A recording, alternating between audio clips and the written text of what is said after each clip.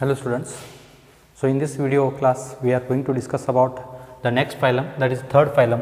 First one we discussed that Porifera, that is commonly known as sponges, first phylum, and second phylum of invertebrates, that is the Coelenterata we discussed, also called Cnidaria, right. So two phyla we discussed in previous videos, and the third phylum is that is third one, mention it as third one, Ctenophora. Okay. So these are also almost similar to the second phylum, that is Coelenterata, but somewhat there are some differences which we observed. So they are commonly known as sea walnuts. What you call sea walnuts? They are commonly known as sea walnuts, and the comb jellies, also called comb jellies, and comb plates. We also refer it as comb plates. In different words, we called this Ctenophora, right? And these organisms' special feature is that so they are exclusively marine, as well as all members belongs to Ctenophora are called these members are commonly called as sea walnuts, right? Sea walnuts or comb jellies and comb plates, and this phylum shows that the exclusive character, they are of course marine, and they are showing the bioluminescence. Yes, bioluminescence feature. Bioluminescence means, so usually you might have observed that the one of the insect which emits the light.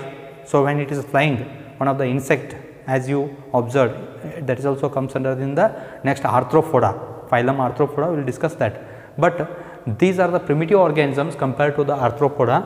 So these organisms which are there in the water and produces the light, right. So they are called bioluminescence, that property of living beings which emits lights, right. Yes, the living organisms emit light. Those organisms which emits the lights, no, so such organisms are called bioluminescence organisms. Bioluminescence organisms. These are also belongs to the bioluminescence group. So that is the phylum Ctenophora. All are bioluminescence. Okay, they are emitting the light, right. See, sorry. See here some general characters. Let us discuss here. So first I will take the examples. Okay. So these are the examples what I have taken here. Very few are there. So you can remember Hermophora. What you call Hermophora? That is commonly known as sea walnut. Sea walnut. Its shape may be walnut like. So that's why we call it as sea walnut. They are found in sea, marine forms. Remember. Okay. And Pleurobarchia or Pleurobarchia, we can pronounce it. So Pleurobarchia or Pleurobarchia.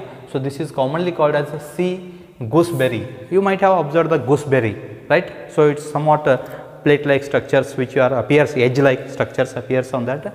So that is the gooseberry, right. So there are strips like structures we observe that, right. That's why comb plates we can also observe, comb plates we can say, okay, gooseberry. So somewhat it is a cylindrical, sorry, it is not cylindrical, it is a spherical ball like structure. Okay.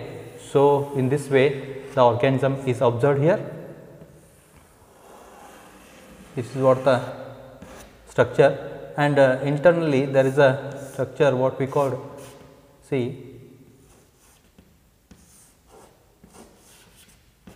So in this way, this is what the organism. This strip like structures are also observed on this one, right. So there are some strips about 8.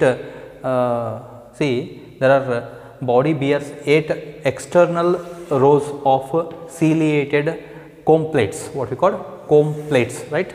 Comb plates are present here. So these are what we call comb plates, right. So there are about 8 number are there. So due to presence of this comb plates in these organisms, we also called comb plates, commonly called as comb plates, right. So comb like that ciliated, which are helps in locomotion,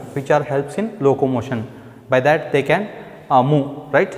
So that is what they can swim with the these structures, that is called comb plates. So comb plates are the locomotor structures we observed in Ctenophora, right. So this is one of the important feature, and bioluminescence is also important feature of this phylum, you remember. And next the common features we observed as in case of coelentrates. So these are exclusively marine, we can say, right. So these are the marine forms, exclusively marine, because all members belongs to this one are marine forms. Marine means so saline water or sea or ocean, they are found in the sea or ocean. Next we observed that radial symmetry. So these are showing the radial symmetry. See here, the sometimes bilateral symmetry will also observed. Yes, see here, this is what the bilateral symmetry. So in this section the internal structures get two parts. So intermediate to biradial, again subtype is there in the radial symmetry. So biradial symmetry, right. So in biradial symmetry or radial, just you can take it as a radial symmetry.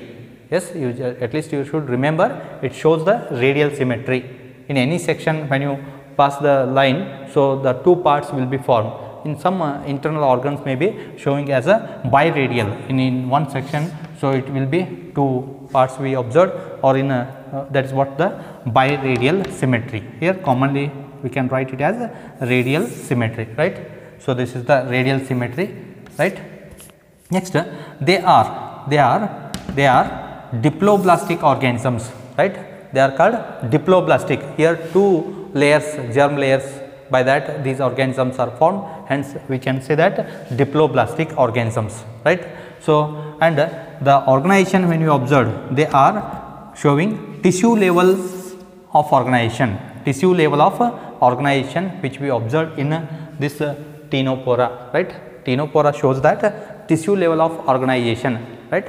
Tissue level, right, means here tissue is formed, right. Simple kind of tissues are formed here, and they have their own movements also. Okay, they are freely swimming in they are freely swimming in the water with the help of locomotor structures called this, that is comb plates, right. Comb like structures which are appears ciliated means cilia. Okay, so there are cilia like structures are there on the combs, right. That is why we call it as comb plates, right. Ciliated comb plates which are helps in the locomotion. Okay, it is about 8 external rows which are found in 8 external rows, right. Next the digestion.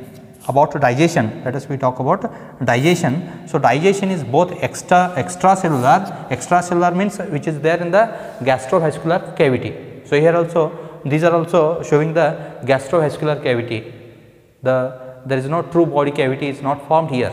Yes, body cavity is not there, which is called gastrovascular cavity. If it is takes place in the gastrovascular cavity, that is called extracellular, and if it is taken inside the cell, that is called intracellular, right. Intracellular and extracellular digestion is takes place here. So that is about the digestion in Ctenophora, right.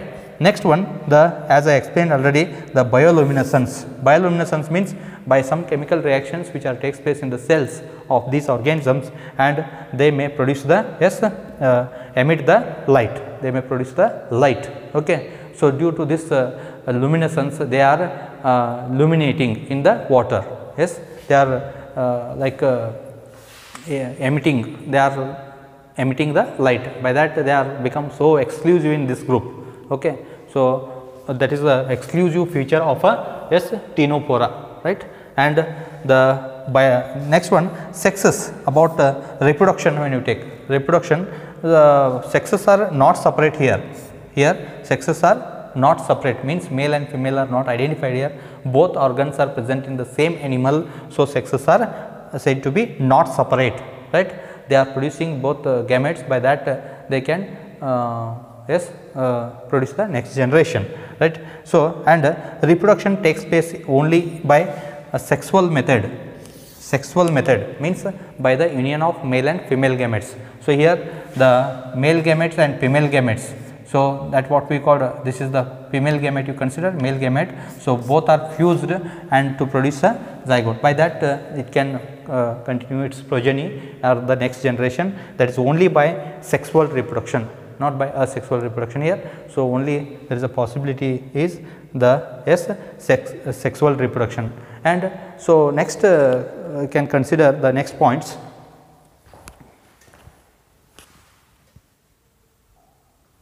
Yes, fertilization. So, next about when you take the fertilization is external.